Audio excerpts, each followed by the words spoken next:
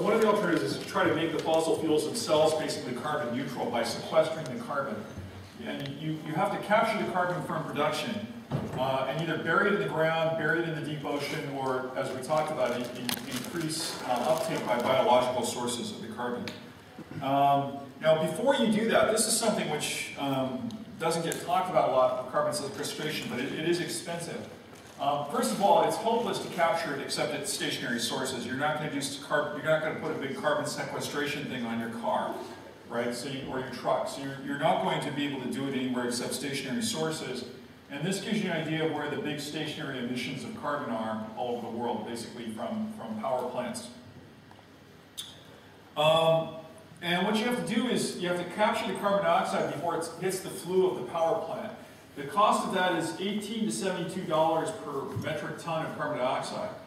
So for a 50 megawatt power plant producing about 4.3 million tons a year, that gives an added cost of basically 2 to 8 cents per kilowatt hour. You're going to lose some efficiency in your power plant to do the work for capture. That's at the order of 1 cent per kilowatt hour. You've got to pipeline the carbon dioxide, which adds another cent per kilowatt hour. So right off the bat, independent of whatever sequestration method you're using, you're going to add 4 to 10 cents per US cents per kilowatt hour to the price of your electricity. In the case of coal, that would add a huge amount of cost to the coal burning plants, because right now coal gets charged about 4 cents a kilowatt hour in operation in the United States. Now let's see. What about the biggest single place, land-based at least, is porous rock formations. The estimate are that globally you can store the order of 300 to 10,000 gigatons, metric tons of carbon in the form of carbon dioxide in porous rock formations. Now the annual emissions rise is about 8 gigatons per year. That's not all from power plants, of course. There's some of that with transportation. But that would be the average rise going into the future, I should say. So that would allow you to store somewhere between 40 to 1,500 years of carbon dioxide in these porous rock formations in the ground. Now, there is a concern. You'll have a rise in pressure in the ground which could trigger seismic events. It could conflict with mineral or gas extraction in that vicinity. If you pump it into existing and depleted oil wells, you can actually get enhanced recovery of oil and gas from those wells. It could pollute potable water with carbonic acid. There's also a concern about the escape of carbon dioxide. I think this is the biggest concern that everybody has, is could you have gradual escape of carbon dioxide, which happens in Mammoth Lakes in California, for example, or catastrophic release of carbon dioxide, which happened, for example, in 1986 at Lake Nyos in Cameroon. This is just naturally occurring carbon dioxide, basically from volcanic activity. In the Mammoth Lakes area of California, the gradual leak basically kills off plant life in the vicinity of the carbon dioxide leak. And they tell you with signs up there that you shouldn't go and walk your pets in this vicinity because they might suffocate. Not you, but the pets. And then this is, oh, okay, sorry. Oh, okay. And then this is Lake Nyos, there was carbon dioxide in the silt of Lake Nyos in Cameroon, which was roiled after this limnic eruption in 1986, and again, about 1,700 people were killed when that carbon dioxide went away from the lake down to some villages in Cameroon. So doing this carbon dioxide sequestration represents another kind of giant experiment that would be uncontrolled. You could store it in depleted gas or oil fields. You can store about 100 gigatons of carbon dioxide there. Again, that could enhance recovery of oil and gas from existing wells, but again, the issue is leakage. You can store it in coal beds where it actually can displace recoverable methane from the coal beds, and carbon dioxide has a high affinity to be stored on the coal bed into nanometer scale fractures in the coal. But again, sequestration represents a huge scale experiment on top of our existing fossil fuel. We may have to use sequestration or carbon capture in some form to go forward and reduce the carbon dioxide concentration in the atmosphere, but it's a huge experiment. Nuclear power. One attractive feature of nuclear power that every physicist loves is that you get huge amounts of energy from small amounts of material. And that means nuclear power is intrinsically safer in the sense of industrial accidents because there's less material, so there's less transportation, there's less mining, you don't have to expose as many people to potentially catastrophic risks, accidents, industrial accidents. That's excluding potential catastrophes at the nuclear plants themselves. Now, fusion, I won't say anything more about fusion except that when I was a little kid, basically it was a fabulous source of potentially unlimited energy that was 30 to 40 years away. And that brings me to the current age where it still looks like it's 30 to 40 years away. Now, one little known secret about nuclear power is that if you don't do breeder reactors, which convert the abundant isotope of uranium to plutonium by neutron capture, uranium-based nuclear power is actually very short in lifetime. At the current 10 terawatt, order 10 terawatt energy demand worldwide, if we got all of that from nuclear power, then the land-based resources of uranium would last us about a year. So we're stretching that out because we're consuming only about 10 to 20% of our electricity from nuclear power. But if we jack up the nuclear production, we're not going to have, and it's only uranium-based, we're not going to have enough to go around unless we build breeder reactors. There's no commercial breeder reactor out there right now. Extraction of needed uranium-235 from seawater would probably require tens of trillions of dollars if you go away from the land-based extraction. So it would get pretty expensive quickly to get it from the seawater. Yeah, aren't breeders then really very prone to nuclear proliferation? That's the reason they weren't built in the United States, yeah, because you're getting all this plutonium out, and all the plutonium can be used for nuclear weapons. So yeah, that's why Carter killed the breeder program in the United States and killed even reprocessing in the United States in the 1970s. Right? Reprocessing does go on in most other countries, though, for example, but that's still not breeding. That's just capturing what plutonium you have from spent fuel rods. In the United States, the cost is probably lower in France, but for example, but the cost of nuclear power is also high. This has actually been the biggest reason why there's been no new nuclear plants built in the States for the last 30 years. The cost is about 11 cents per kilowatt hour versus 6 cents for wind, 4 cents for coal. And the biggest reason is the capital costs of nuclear power. The operation costs are in principle cheap. They're about 2 cents per kilowatt hour, but the capital cost when you feed it in over the lifetime of the plant makes that power very expensive by comparison to other forms. In the United States, there's a huge NIMBY problem, not in my backyard, because there's virtually no U.S. storage of low-level waste, just the contaminated parts associated with nuclear power, or high-level waste, which are the spent fuel rods. There's supposed to be a high-level waste storage facility built at Yucca Mountain, or high-level waste dump at Yucca Mountain, but the Senate Majority Leader, Harry Reid, is from Nevada, and he's basically refusing to let this happen. Most Nevada politicians are dead set against it. So it's not built, and the odds are it won't be. So right now, all those spent fuel rods are sitting in pools at the nuclear sites themselves. There is an interesting alternative, which is to build thorium reactors. Thorium is far more abundant than uranium.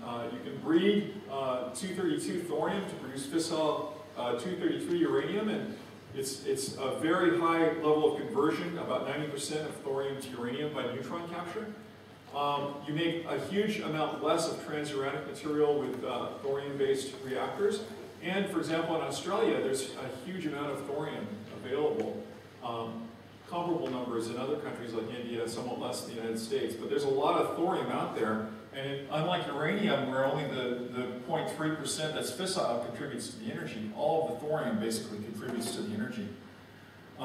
Here's a little bit of comment about the abundance. I do think it's probably worth exploring thorium-based reactors, and that's why I'm spending a little time on it. The crustal abundance of uranium is about 2.7 milligrams per kilogram of crustal material, but again, a small portion of that is fissile, and the oceanic abundance is about 3.2 times 10 to the third milligram, minus 30 milligrams per liter, but again, a small amount of that is fissile. There's 3 times more thorium per kilogram of crustal material, and again, nearly all of that goes to fissile material. There's a comparable amount of thorium that can go to fissile material. Well, it's within an order of magnitude of the uranium out of the oceans, but with the thorium, basically you don't have to go to the oceans, you can extract it from the crust, from thorium mining. And this is just an overview of uranium versus thorium reactors from Wired. There's sort of 2 predominant models of thorium-based reactors. One is the seed and blanket reactor, which requires both uranium and thorium, and one is this liquid fluoride reactor, which is basically purely experimental at this point.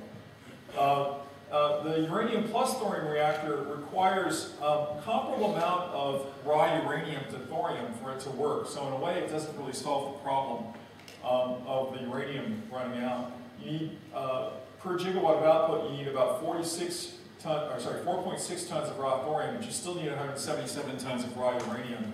You need about 250 tons of uranium over here for the uranium-based power plant. The liquid fluoride thorium reactor just reverses that. You basically need almost no uranium. You need 1 ton of raw thorium. The annual fuel cost is around 50 to 60 million here, and it's about $10,000 here. And these have large footprints. They have 200 to 300,000 square foot footprints versus about a 2,000 to 3,000 square foot footprint here, with no need for a buffer zone around cities. At least that's the claim. But here you need a low density population zone around each one of these kinds of plants. And the uranium thorium plant, basically you have a seed fuel of enriched uranium in the middle with a blanket fuel on the outside, a thorium-uranium mix that captures the neutrons and turns the thorium into plutonium, into uranium rather, the uranium-233 fissions. And this is, even though uranium-233 is fissile, you produce a lot of uranium-232. That's a very nasty radioactive fuel which actually discourages proliferation. You swap the seed fuel frequently, and you keep the fuel blanket long-term as your main source of fission. And the claim is that compared to conventional uranium plants, you reduce the radiotoxicity by 90% over a 200 to 300 year span of running such plants. In the liquid salt reactor, basically you have some fissile material in the core, and you keep feeding a salt of liquid thorium, thorium compound inside here, which absorbs the radiation, forms new fuel that's gradually fed into the core. If there turns out to be a problem here, you can melt a frozen plug of salt, and you can basically stop the reaction process. And then you do the usual sort of heat exchangers and so on out here. This is one which looks very promising, although there's concerns here about corrosion inside the liquid core, corroding the vessel that holds all this, that Steve Chu has noted, for example. But this looks like a very promising area of research and probably should be explored. To me, this looks like the most promising direction in nuclear power. Hydroelectric, this is all I'm going to say. Right now, there's probably technically feasible about 1.6 terawatts of hydroelectric power, economically available about 0.9 terawatts, and we've already got installed about 0.6 terawatts. There's not much more to get hydroelectric. This is two of the famous dams built in the 30s in the United States, Hoover Dam and Grand Coulee Dam, and this is the famous Three Gorges Dam in China. We definitely don't produce greenhouse gases from these unless they swamp forests and therefore swamp the carbon storage capacity in the forest. But we basically tapped out all the power we're going to get from hydroelectric. There's not much more to gain from hydroelectric. So this is something which actually Nate Lewis tends to downplay, but which looks like it could be a huge source of useful energy, and that's deep geothermal or enhanced geothermal. And the basic idea is that you use the temperature differences between the hot basement rock and the surface in order to heat steam up and drive generators. And the process is you do deep drilling down to the hot basement rock. You then inject water into the well, produce fracture zones where the water goes out to the hot basement rock, and then the most efficient means is to inject on one side and heat on the other side. So you inject this hot water, it runs over the rock, you collect the steam over here, and you drive a turbine over this way. How big is the potential capacity for deep geothermal? Well, this is just for the US, but you get an idea of the numbers. The total US energy consumption in 2005 was 100 e-joules, that is 10 to the 18th joules, so 10 to the 20th joules in the United States. The capacity at a 2% conservative estimate in this MIT study is about 2.8 times 10 to the 5th e-joules. At the high end, you get about 5.6 times 10 to the 4th e-joules. Orders of magnitude higher than this energy consumption right here. And the amount of stored thermal energy in place is really quite enormous. So there's a huge potential here. There are, of course, potential consequences, but there's no greenhouse gases produced in this, apart from what you might use in transporting out some of the material. You've got to go to these hot zones, which are basically away from plates. And so, for example, there's hot zones all across the western United States. There's a hot zone up in the Dakotas. There's a one that's being considered up in New Hampshire, up here. And that's the areas in red right here. And then you have the following concerns, that the rock fracturing impact could affect the local environment. You can also trigger seismic events. They shut down a plant in Basel, Switzerland, a test plant in Basel, Switzerland, because it triggered a pretty minor earthquake, but it did trigger an earthquake that scared people around Basel. Basically, there was an article in Nature recently which argues that this is an intrinsic aspect of geothermal plants, and you just have to let the community know that there could be some minor seismic events associated with them. There's a finite lifetime for the plant. It may be as little as 5 years of usefulness because of the damage you do underground to that particular fracture system, so that you can only sort of run the plant for a finite lifetime. And there are costs to it in terms of the drilling. We may need some breakthrough in deep rock drilling in order to really exploit this. But here are some cost estimates of the electricity produced from this MIT report. For example, these are 6 different parts of the United States. Clear Lake, which is close to Davis, California, for example. A couple of places in Montana, Oregon, Idaho, and then this place back east in New Hampshire. The depth that you have to go to is of the order, ranges from 5 to 7 kilometers in these different places. The initial production of electricity would give you these kinds of costs. These are 2 different economic models for the production of electricity. So the initial cost would be relatively high. 30 cents per kilowatt hour, 22 cents per kilowatt hour, much more here in New Hampshire. But as you get to being a mature technology so that you can do a better job with it, those costs drop down into being competitive with existing electricity production in the United States, at least in the western United States, and even not terrible, a little high, but not terrible in this one place in the eastern United States. So geothermal actually looks like a huge potential place of energy production with some problems. Every single one of these sources of alternative energy has problems, but with some problems. Another thing is wind energy, I actually, again, disagree with Nate Lewis on this. I think there's quite a bit of wind capacity out there. And the other thing about wind energy is that currently wind energy is competitive with other forms of electrical energy generation. So there was a 2005 study done by this group which concluded that there's of the order of 72 terawatts of wind energy available, surface wind energy available. And that's large. That's about 5 times U.S. energy usage, or sorry, world energy usage right now. So there's plenty of wind energy available, and wind energy installation has been growing. This shows you the cumulative installed wind energy capacity right here. This shows you the annual installed capacity right here. It's been growing at a high percentage rate of the order of 20 to 30% over a number of years. And in terms of wind energy capacity, the single biggest capacity is still, the cumulative capacity is still the United States, but Germany and China are quite large. And in terms of the installed capacity in the last year, China had the biggest installed capacity in the last year, with the US close behind.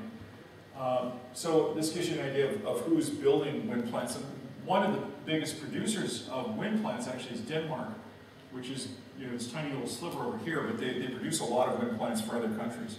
And this is just giving you an idea about the cost of wind energy coming down, again, in the range of being very competitive. It's already competitive, at least if you build large wind farms right now. There are hazards. The windmills kill birds, especially raptors like hawks and eagles. The impact is probably higher on raptors. Now it's true that these projections of bird kills are based upon older windmill designs. For example, Altamont Pass in California, not too far from Davis, is a really bad player here. A lot of hawks and eagles have been killed at Altamont Pass, but the post-2000 windmills seem to be better for birds. Windmills are visual pollution. This was what stopped this wind farm being, for a long time, this wind farm being approved, which is off the coast of Cape Cod, Nantucket, and Martha's Vineyard. It was opposed by the Kennedys, the Kennedy family, including Robert Kennedy Jr., who's an environmentalist. And in fact, if you take a look at the visualization of what the wind farm looks like from the closest land to the wind farm, you can't see it. You just can't see it. But there was opposition to this wind farm. This was actually just approved the same week, I believe, that the Deepwater Horizon rig blew up. That's when the Department of Interior approved this wind farm off the coast of Massachusetts. For people who live too close to the windmills, there's some claims of vibroacoustic disease, which maybe could cause epilepsy, cancer, etc. But I think that's easy to solve. You just don't build a house right next to a giant windmill. Now, this is another intriguing idea that's getting a lot more traction. There's a large number of patents out there for this. And that's basically wind kites or high-altitude wind generators, where you float the generators up into the jet stream. The wind energy goes like 1/2 times the air density times VW cubed, the available wind energy per the wind power per unit area. If you go to the high atmosphere, like around 10 kilometers up, the density is pretty low, but the wind speeds are very high, and the wind speeds wind up winning out over the density. The estimate is that the power dissipation in the jet stream available is about 10 to the 15th watts, where of course we're demanding about 10 to the 13th watts. So we're well below the power demand in the jet stream. Here's a couple of papers on this, if you want to look them up. But this is pretty intriguing from one of these papers. This is now showing you the percentage of the time that wind speeds, hopefully you can see the map of the Earth down here. This is showing you the percentage of time that wind speeds kind of down close to the surface at 1,000 meters. The percentage of the time, at 50% of the time, for example, if you see the green here, 50% of the time those wind speeds exceeded 10 kilometers per second. Or I'm sorry, the wind energy, exceeded 10 kilowatts per meter squared. This is now, when it's 68% of the time you exceed that, this is 95% of the time you exceed that. So the only place where you sort of get 95% of the time close to the surface is down in this band in the southern hemisphere, where of course there's really no land to break up the wind flow down there. But if you go up to 10 kilometers, the picture changes dramatically. For example, here above New York State, half the time you get wind speeds up into this high wind energy density region. And even at 68% of the time, still above New York State, you get these high energy densities in the wind. So, for example, for ground-based wind in the United States, most of the ground-based wind would be good to extract in the either just offshore or huge stretches of the Great Plains states. But for these wind kites, New York State could be sort of the Saudi Arabia wind kite energy in the United States. Well, maybe the Texas of wind kite energy in the United States. So this is another intriguing renewable way to get energy. And of course the big problem is then how do you get the power back down? How do you tether the kites and how do you get the power back down to Earth? But it looks pretty exciting as an extension of wind energy. So I think there's actually plenty of energy in wind, and it's just a matter of if we want to go that particular way for windmills. Now the single biggest power source, of course, overall is solar energy, and that's the focus of the meeting that starts on Wednesday. The amount of solar energy actually striking the Earth is enormous. It's 1.2 times 10 to the 5th terawatts over the whole Earth's surface. And the energy, in fact, in 1 hour of sunlight is, would be, well, it's enough to, it's a huge amount of energy in just 1 hour of sunlight coming down on the Earth. Practically, if you thought of extracting it with photovoltaics at about 10% efficiency, you could probably extract about 600 terawatts of energy from the sun. And 600 terawatts, of course, is up by a factor of about 50 from where we're at right now in global energy consumption. So depending upon the land fraction you use, you can easily get into this ballpark of 50 to 1,500 terawatts.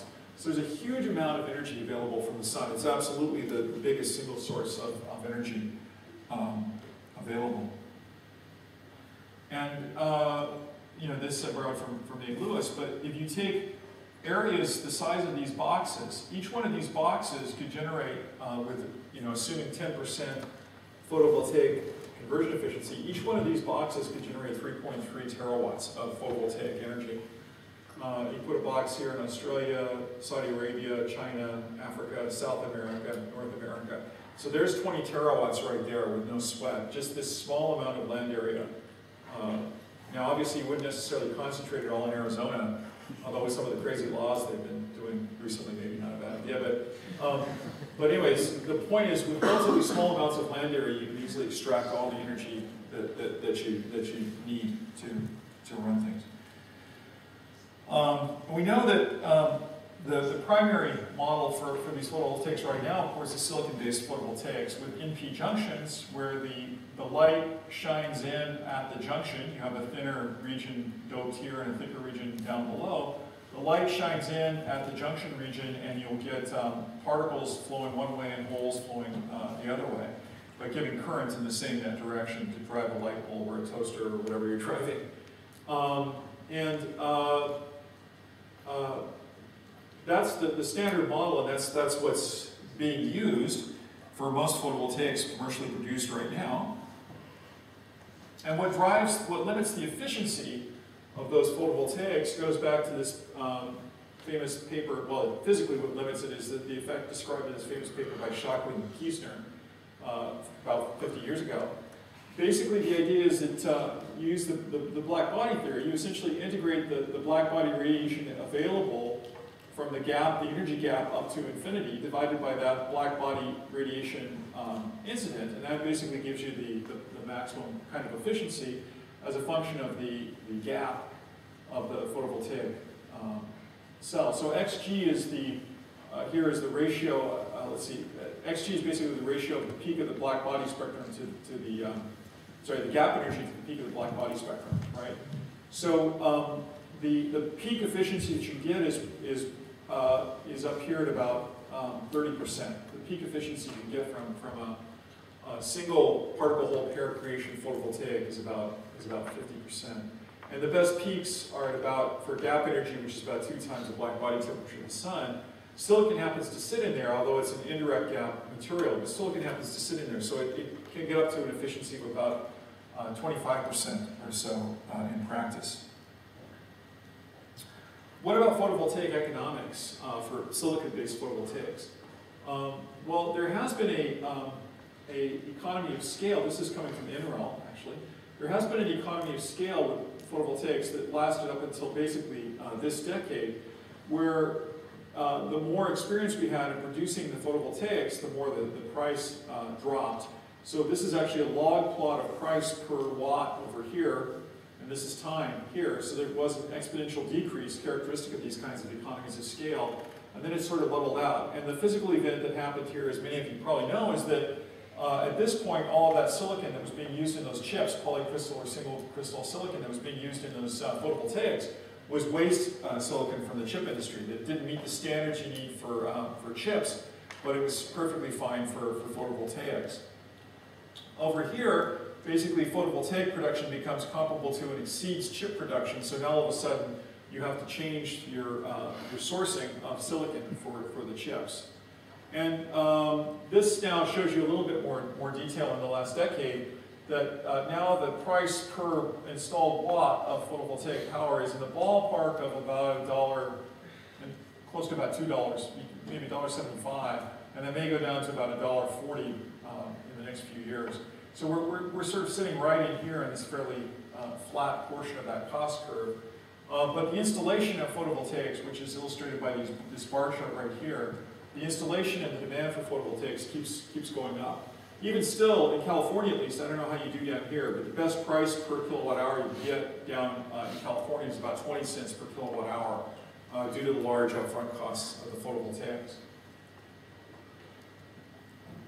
So silicon photovoltaics have a lot of advantages and disadvantages. A real advantage of the silicon photovoltaics is that it's certainly silicon is a well understood technology. There's an abundant supply of silicon. We're not going to easily run out of silicon. And of course, these silicon photovoltaics are very stable. They can last for decades out in the environment. But a con is that there's lots of water and energy in processing, and as we get huge amounts of silicon in photovoltaics, that's only going to go up. They still are net energy producers, but it's costly in terms of the production. There are toxic byproducts from the cleaning solvents, from some of the dopants and so on. So that from old chip production in Silicon Valley, there's some toxic waste sites in Silicon Valley that are very bad.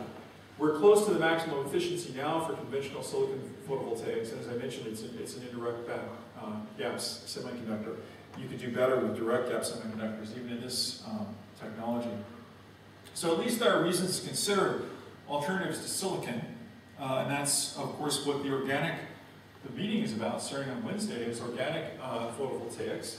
And what I want to talk about tomorrow is some of the bio-inspired photovoltaics, like the Gratzel cells, and also solar fuel generation that's bio-inspired, and also some about nanoscale ways to beat the Shockley-Piestner limit based upon multiple carrier generation in particular. But you can also basically alter the input spectrum, and you can try for hot carrier generation. But this is one area, these two areas here, multiple carrier generation and plasmonics, alteration of the absorption spectrum to make it a better spectrum, more tailored to the photovoltaic device. Those seem to be the most promising ways to move forward. And so here's this crazy phrase, which is perfectly geeky, but I like it. Tonstoffel, which I got from a colleague at Ohio State, which is just an abbreviation for there ain't no such thing as a free lunch.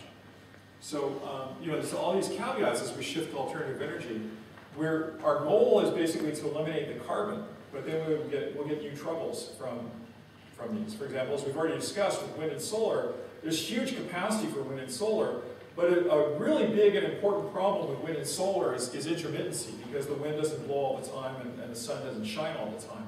So to connect to the grid and maintain stability, the electrical grid, maintain stability on a large scale requires some massive investment in energy buffers and storage on any large grid if you're going to use wind and solar as huge sources of energy on your grid. That's it, for example, with hydroelectric, with nuclear, with deep geothermal, with fossil fuel fired power plants, you can run steadily on the grid, and that provides stability to the grid. Not so with intermittent energy sources. As I've already mentioned, there's existing environmental hazards from wind and photovoltaics. They aren't the same environmental hazards as from the fossil fuels, but they're significant environmental hazards that we shouldn't minimize. If we change in transportation, for example, to hydrogen fuel cell cars, which I haven't discussed here, but that's one of the possible routes to the transportation future, where do we get the platinum that's needed for catalysts in anodes and existing fuel cells? There's almost certainly not enough platinum available with existing fuel cell technologies. We have to try to do something else there. If we switch to electric cars, which to my mind looks like a more promising route to the future, or to plug-in hybrids where the fuel for those hybrids could be biofuel or could be hydrogen, where do we get the lithium from? Maybe from Afghanistan. There's apparently huge sources of lithium in Afghanistan. But the lithium for the lithium batteries. And here's a caveat example. The Nissan Leaf has just come out this year. It's an affordable electric car. It's about $25,000 baseline in the United States, US dollars. But if you go to the Nissan website and you check out the range specs for the Nissan Leaf and the charge energy that you can store in the batteries of the Nissan Leaf, which are these lithium-ion-based batteries, then you use the typical electrical energy breakup in the United States. You compare the Nissan Leaf carbon dioxide emissions to the carbon dioxide emissions from a 30 mile per gallon car, which is the typical car in the United States. They're the same. So you switch to an electric car, meaning you don't pollute the city that you're driving in, but you keep the carbon dioxide emissions exactly the same. And even if you go to California, where we have more natural gas being burned than coal, those carbon dioxide concentrations would make this Nissan Leaf basically equivalent to my Toyota Prius car, which gets about 45 miles per gallon. So we can think that we're switching to something that will be helpful, but we better be careful. If we don't switch to alternative energy for our electricity generation on a large scale, then switching to electric cars and plug-in hybrids won't do us any better, at least for the carbon dioxide emission. We say that that's our main target, than it would to just keep burning the fossil fuels as they are.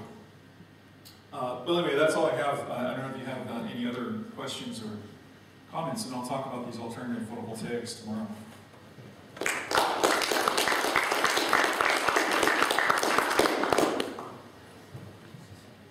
Take this one in the mic.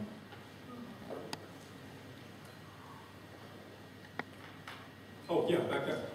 Where do you see the role of solar concentrators to be a solvent in comparison to photovoltaics? Yeah, actually, it's more efficient right now to do that and cheaper. And there are advantages and disadvantages. And you don't have to have direct sunlight. to run those, right? You just getting daily sunlight, you can run those. So that's definitely, I mean, basically you have to build large power plants. You'll also get steady power from those.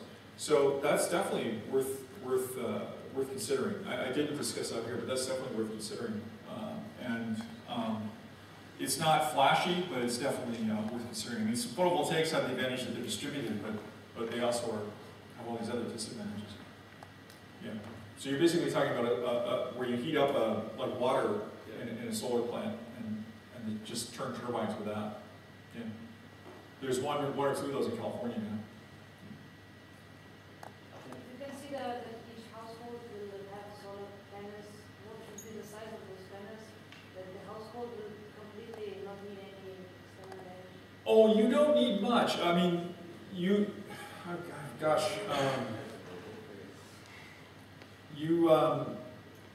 Like, at least it depends on where you're at. I mean, if you're in Germany, say, or the Netherlands or something like that, yeah, then photovoltaics, because you don't get as much sunlight. But in California, I think for the typical rooftop, it would be like at least at current efficiencies. It's like maybe a quarter or a third of your rooftop if you want to power everything in the house.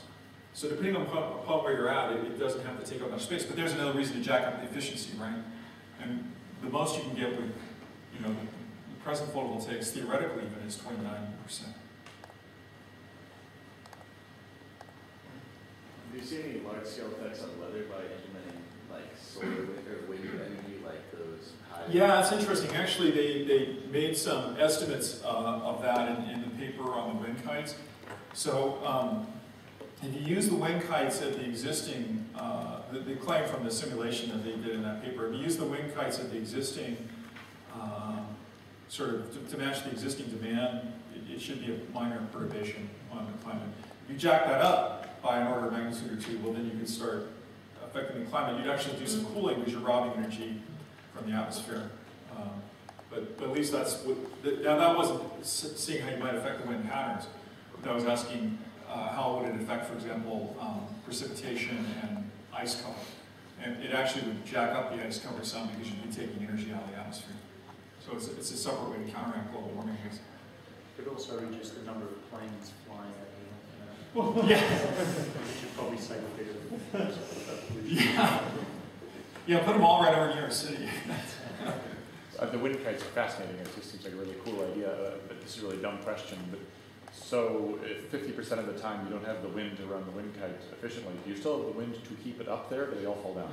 Yeah, I think there's enough. I think that's a great question. Yeah, I think you, well, I think you actually, I remember I had my students give a talk about this like about 4 years ago when I first, in the class I teach about the wind kites. And some of them you would actually sort of run up and down like kites, right? You run them up when you know the jet stream is going to be pretty high, and then you ratchet them back down. And some I think are more designed to be at least light enough that they probably have a good chance of staying aloft. But then there's a question about how you get the electricity back down. And so, one of the proposals is like to use carbon nanotube-based cords because they're pretty strong. And but I think so there's still some extension cord. Yeah, just a long extension cord. So I mean, there's also, it's not completely clear to me how well thought out that problem is, but there's certainly a huge amount of energy there. And basically, you'd have to, it'd be like where in regions where you have weather balloons, you just have to notify the planes and they just have to swing around the kites, the wind kites. But you wouldn't want to run them over the hole. Yeah. Yeah? I didn't quite get how to extract the wind power in the kite. I mean, oh, you just turn turbines. But then you do have to, through the tether, you have to also run the electricity back down. oh, so I have to to the ground. Yeah, so turn you tether them, and the tether both gives you control over the kite, like we were just discussing, and it allows you to run the electricity back down to the ground. Yeah. So that's probably an interesting. The wind kite. I mean, wind energy in terms of materials problem. I mean, it's more of an engineering issue to try to jack up the efficiency some and so on, and you're not going to do much better than what's out there now. But probably there's an interesting material problem for the wind kite in terms of how you get the electricity back and forth in terms of the best way to do that and have lightweight material for doing that. There's not much in the academic literature about wind kites. If you do a search on Google Scholar, you'll find that most that you find on there are patents for wind kites. There's very few papers about it. There's a lot of patents. So people entrepreneurially are getting excited about this stuff. There actually are a lot of materials troubles even with the current systems, because you think about that gearbox, it's supposed to run 30 years without servicing, Oh, yeah. and your car Yeah. doesn't do that. Oh, okay. I didn't mean to belittle it. I just meant that it doesn't necessarily require the kinds of I don't mean to belittle engineering at all. It's just that the ICAM focus in me is on sort of new aspects, sort of fundamental aspects of materials, and that's probably not that aspect of wind energy is probably not what we should rightfully focus on. Is very smart people working on those engineering aspects that we are. But where ICAM could contribute here, obviously, I think is on potentially exotic materials, fundamental research on battery materials and things like that, fundamental research on novel photovoltaics. But there's some parts of the energy problem, like windmills and so on, where we don't really need fundamental breakthroughs, but we do need a lot of great engineering to improve. A lot of intelligent, really smart people to work on it to improve it. Can we use the photosynthesis for as an alternative source of energy? Well, that's an interesting question, and that's part of the motivation, as some of you probably know, for the Gratzel cell, that already with photosynthesis, you take photons and quite efficiently convert that into, in that case, chemical energy. And the problem is that if you try to use the photovoltaic, the photosynthetic apparatus outside of the plants, it basically is unstable. So Gratzel was inspired by that, but went this alternate route. I'll talk about that tomorrow, but Gratzel went this alternate route to come up with a potential photovoltaic device which was at least inspired by photosynthesis, by sort of, sometimes they say the temporal separation of charge that you get in photosynthesis, where recombination of particles and holes. I mean, if you go to the silicon photovoltaics, you separate the particles and holes. Let's see, I guess I lost that. But if you go to the silicon photovoltaics, you separate the particles and holes, of course, spatially. By the doping profile, you allow the particles and holes to separate spatially so they don't recombine.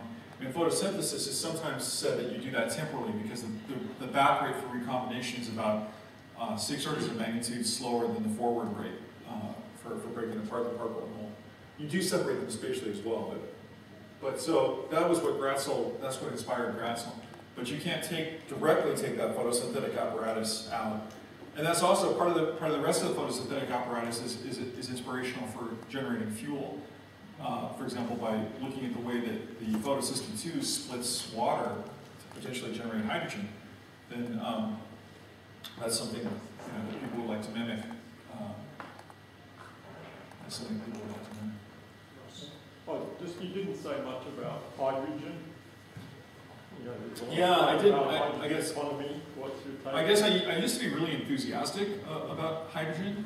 It's of course an energy storage medium. It's not an alternative source of energy because we have to break up water to get the hydrogen. And you can break up that. You don't have to. I mean, right now, if we did hydrogen, most of it would come from fossil fuels. Overall, we'd save some carbon dioxide by converting by reforming the fossil fuels and burning the hydrogen rather than directly burning the fossil fuels. But we still are going to be producing carbon dioxide in that process. But if you produce it by either in nuclear plants or if you produce it from electrolysis, for example, from renewable, or by photocatalysis, then you can generate the hydrogen renewably. But then I'm concerned about all the sort of extra pieces you have to put in place for a hydrogen infrastructure. We have to really get fuel cells optimized with low-cost materials. We have to deal with how we transfer the hydrogen to cars. Hydrogen is potentially a dangerous fuel because it ignites quickly, it diffuses quickly, so it is a potentially dangerous fuel. It just seems like there's so many problems to solve. I mean, it's not necessarily too high a cost. There was an estimate in the United States that to put in the infrastructure for hydrogen economy would cost like about $300 billion, which a few years ago they did this estimate, which was at that time the cost of the war in Iraq, for example, which was an interesting point of comparison, depending on how much you believe that had to do with oil or something like that. But so it's not expensive. But it's still there's so many things we have to do to get it to work. So what I'm more inclined to think of is if we can come up with fuels that are solar generated, or biofuels by, for example, cellulosic biofuels combined with plug-in hybrids, then we can solve the range problem for transportation and kind of then go for alternative energy for all the electrical pieces. I'm kind of more in favor of plug-in hybrids and electric cars at this point than hydrogen. Okay, I think we better call it quits there. So let's thank Dan again.